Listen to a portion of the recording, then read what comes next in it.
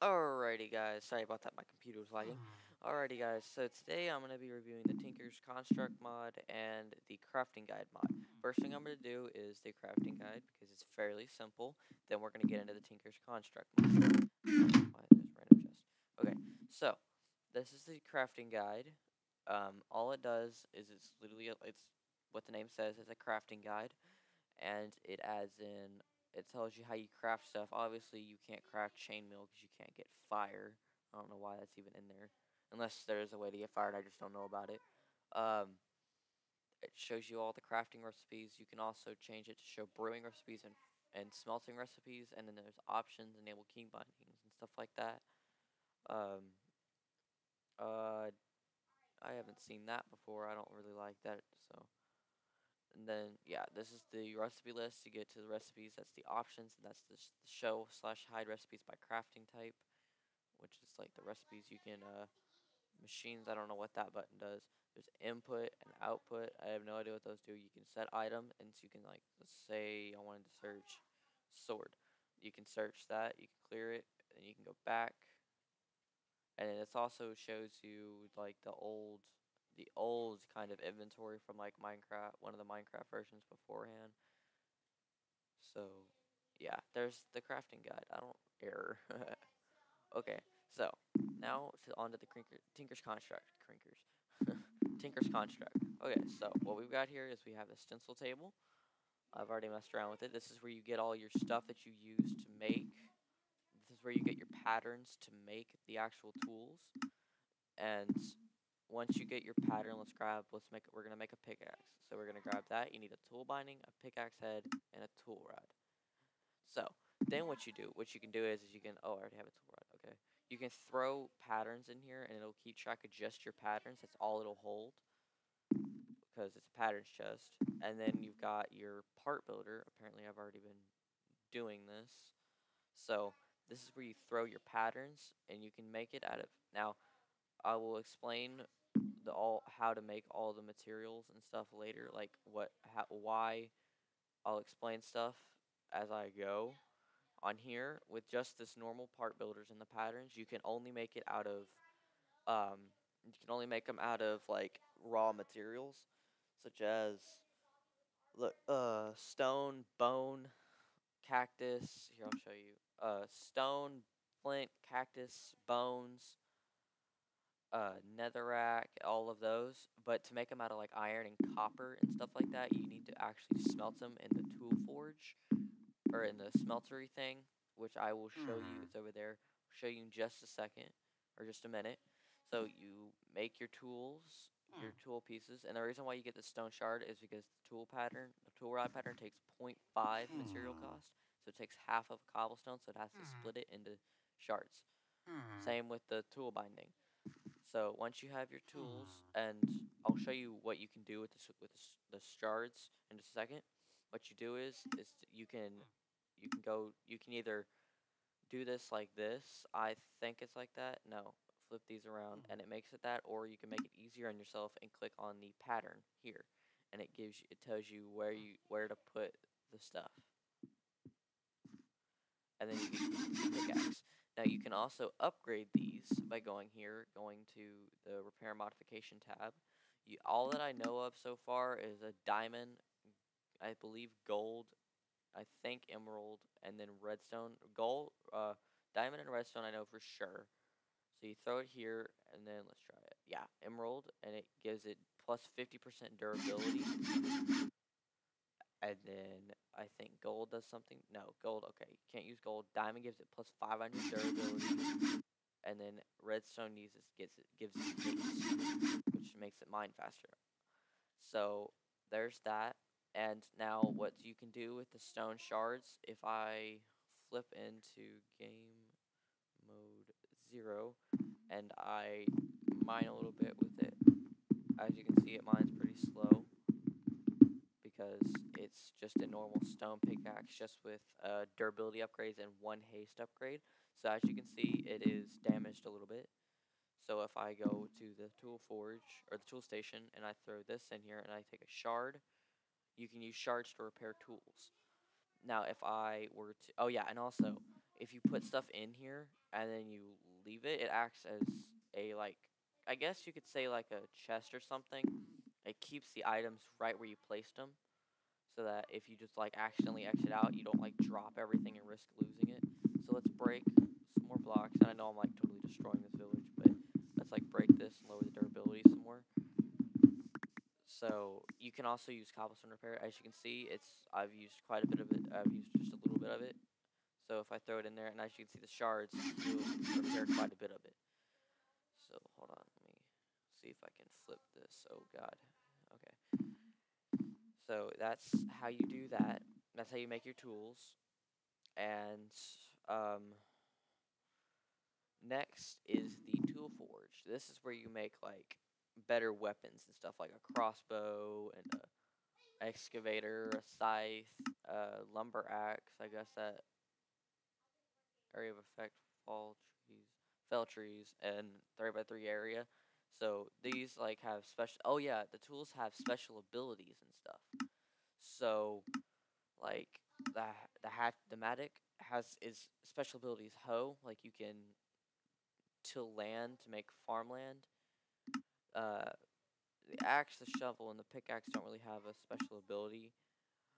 They the longsword's natural ability is charge boost. Its special ability is lunge. So like whenever you right click and you let go, it like shoots you forward.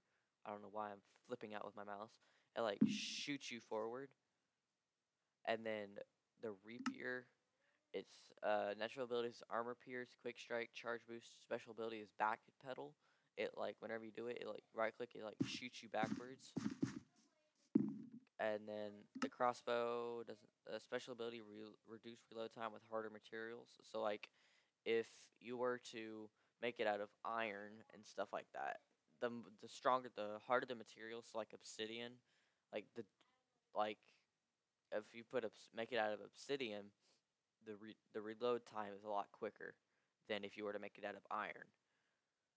So yeah, that's that. And there are quite a bit of items. There's a bunch of like blocks and stuff. There's SDX. I don't know what that is. There's like a bunch of blocks, and then there's a. I love these things, bounce pads. Wanted to show this. Boing. It like bounces you around. Obviously, I don't know why that little blue thing is there. So I guess if I were to do that, it'd bounce me that way. I place it that way, it bounces me that way. Face that way, it bounces me. Okay, yeah.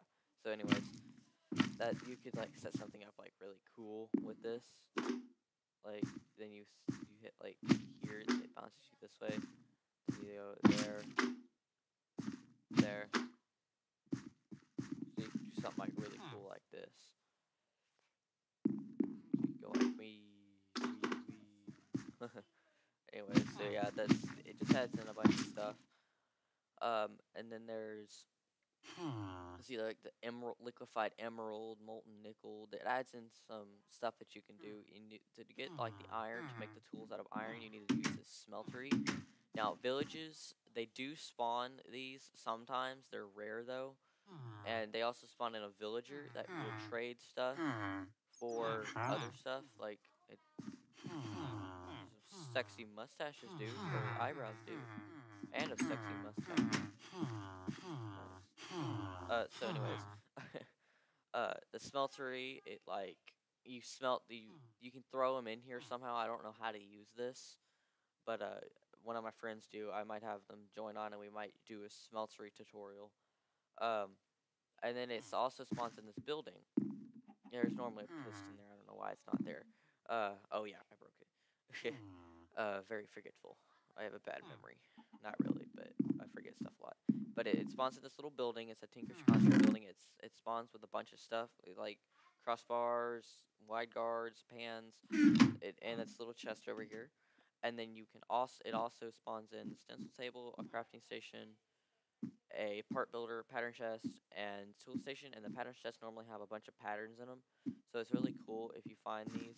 And then these normally pretty much always spawn here in villages. Normally they spawn like so. I'm just gonna check out this while I'm talking. So it's like it's not very rare to find a village without or with one. They're quite rare to find them without them, but it's rare to find them with the smelteries.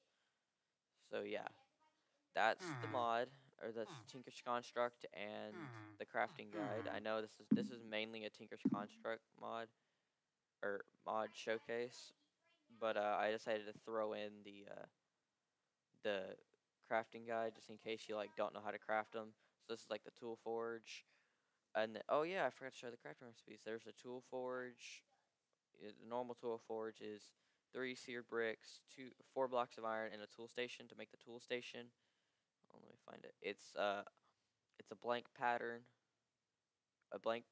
and I'll show you how to make those over a crafting table, crafting station, or crafting slab was what I call them.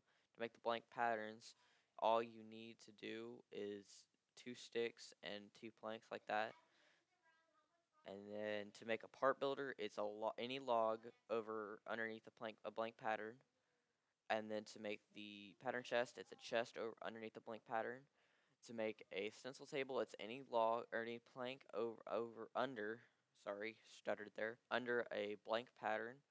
To make the materials, to make a book. Apparently, you can do that. I didn't know that. To make the materials in New Volume 1 in case you were to die, it's just a piece of paper and a blank pattern, so it's fairly cheap. So yeah, I don't like this building. There's the Tinker's Construct mod and the crafting guide. So hope you enjoy. Leave a like, and we aim for 10 likes, and hopefully y'all will subscribe because I will be doing once school starts. Yeah, I will be trying to post at least one video a week, and I will.